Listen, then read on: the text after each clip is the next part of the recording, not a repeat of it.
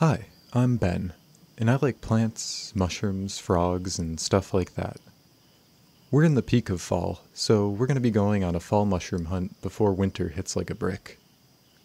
Something that I've been trying to do is learn a new mushroom every time I go out hunting. That usually means taking a bunch of pictures and sitting in front of a book for a while. You can't learn every mushroom overnight, but you can learn a bunch slowly but surely. With that in mind, we're going to go out mushroom hunting and look for a few mushrooms that beginners should know, but we'll also take a look at some of the weird ones too. Alright then, let's see what we can find. These mushrooms are pretty much everywhere right now. In the heart of Missouri, there are oaks everywhere you look, and it seems like today, everywhere there are oaks, there are Laccaria, ochropurpurea. These mushrooms might not look like too much from above, but flip them over and you're in for a show. Laccaria ochropurpurea is known for its bright purple gills, which are pretty. The gills are attached to the stem and look thick, purple, and waxy. The spore prints are white, so you shouldn't see too much discoloration on the stem or gills. If you see any orange spores or filamentous cortinas, you don't have a Laccaria, you probably have a cortinarius. The stems and cap surface on these Laccaria mushrooms are anywhere from a lilac purpley pink to a muted brown color. If they've been out for a while, the caps will start to become flatter and get pretty pale colored. But if you find a nice young one, the caps should be nice and round, or convex, with a margin that may be rolled in towards the gills. You should also pay attention to the stem's texture. These all have some scaliness to them, or kind of like a fiberiness, almost like flakes of peeling skin. Sometimes the immature ones will end up looking a little wacky, with really thick bottoms and really tiny caps. As the last word of advice, I usually find these fruiting in scattered groups, so if you manage to spot one, look for others hiding in the leaf litter. They can blend in pretty well. These mushrooms are edible, and are considered to be pretty good. They're also pretty easy to identify. As long as you're aware of cortinarius lookalikes, that could make you pretty sick. So watch out for orange spores and cortinas. If everything checks out, add this mushroom to the basket, and maybe take a spore print just to be sure. Everything here seems to be glowing a bit under the yellow leaves, but this next mushroom is really out there. This is a type of coral mushroom that belongs to the genus Ramaria. These mushrooms are differentiated from some of the other genera by where they grow. These are coming out of the ground exclusively, not from rotting wood. Ramaria tend to have mycorrhizal relationships with trees, so it helps to pay attention to where they're growing. Some species of coral fungi are considered edible, but they can be tricky to differentiate, and enough will cause explosive diarrhea to keep me from trying them. I think this species might be Ramaria formosa, which would be one of the nasty ones, so I'm steering clear.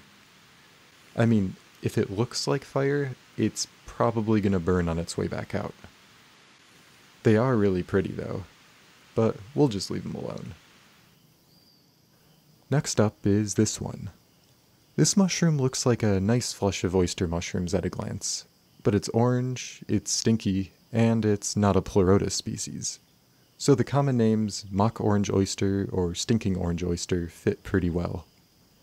The mock oyster does somewhat resemble true oysters, with their large fan-shaped caps that emerge in groups, but after that the similarities end. Mock oysters are really fuzzy. The caps, especially the edges, are covered in a nice thick orange fuzz. Even the bases of some mushrooms are surrounded by little explosions of fuzzy mycelium. I really like the way they do that. If you wanted to, you could give the fuzz a pet. The caps feel pretty soft and velvety, unlike the smooth oyster mushroom caps. But if you smell your fingers, they might stink. Apparently some people's collections won't smell too much, but these ones really do. It's like a pungent, burnt, skunky kind of smell. So yeah, obviously something you don't want to eat.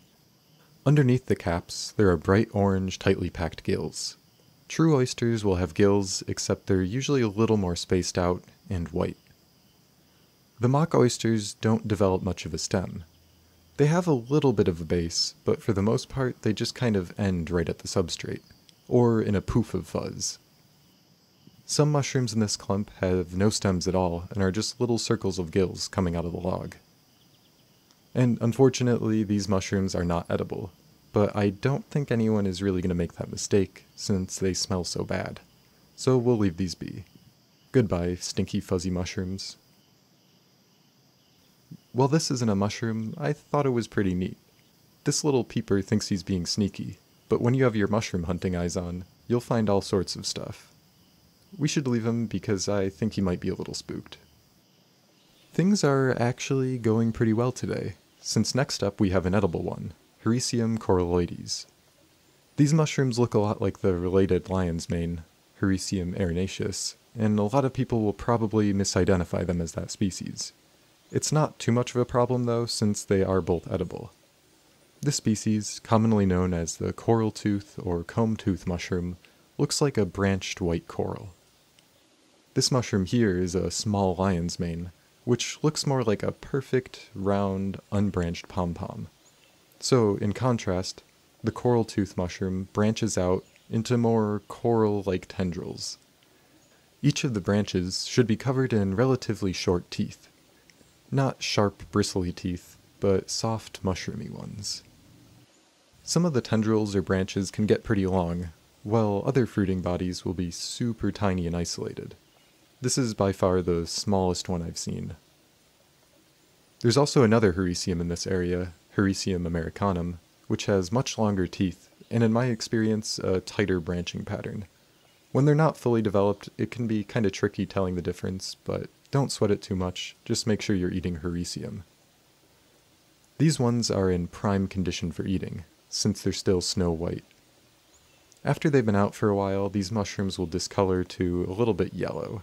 It's not the end of the world if they're a little yellow around the edges, but they won't be as nice as the younger ones.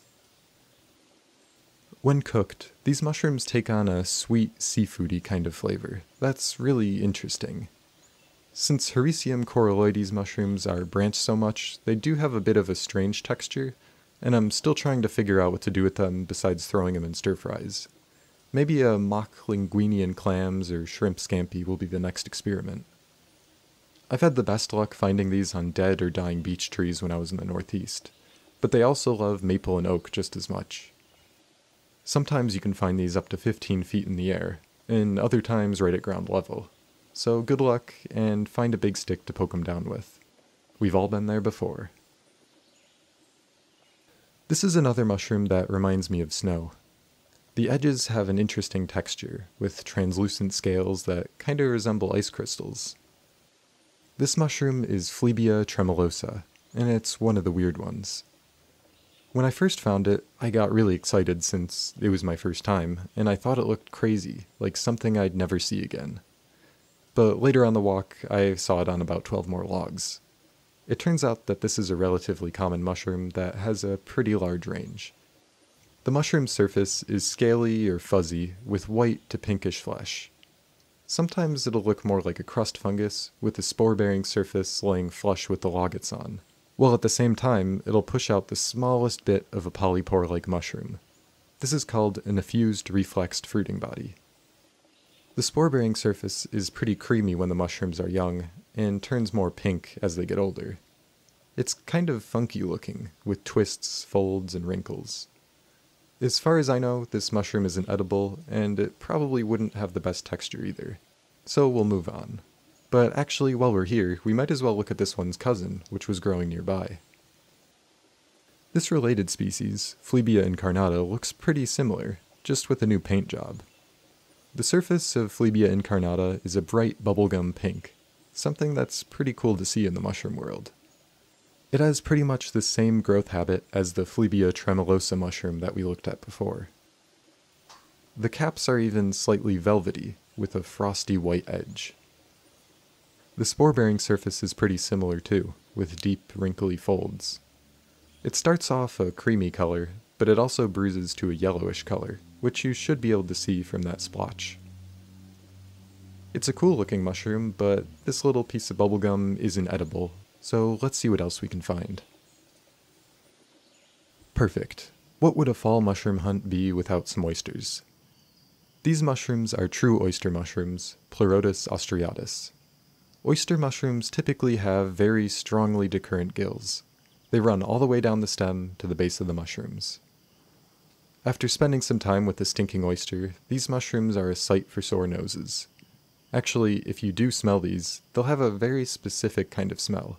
Not every oyster mushroom I've come across smells like this, but these ones have a light anise, licorice kind of smell that's mixed in with the usual mushroomy undertones. It's a good indicator that you might actually want to eat these. These mushrooms are pretty light colored, so they could be Pleurotus pulmonarius, but since they're fruiting in November, I'm going to assume Pleurotus ostreatus.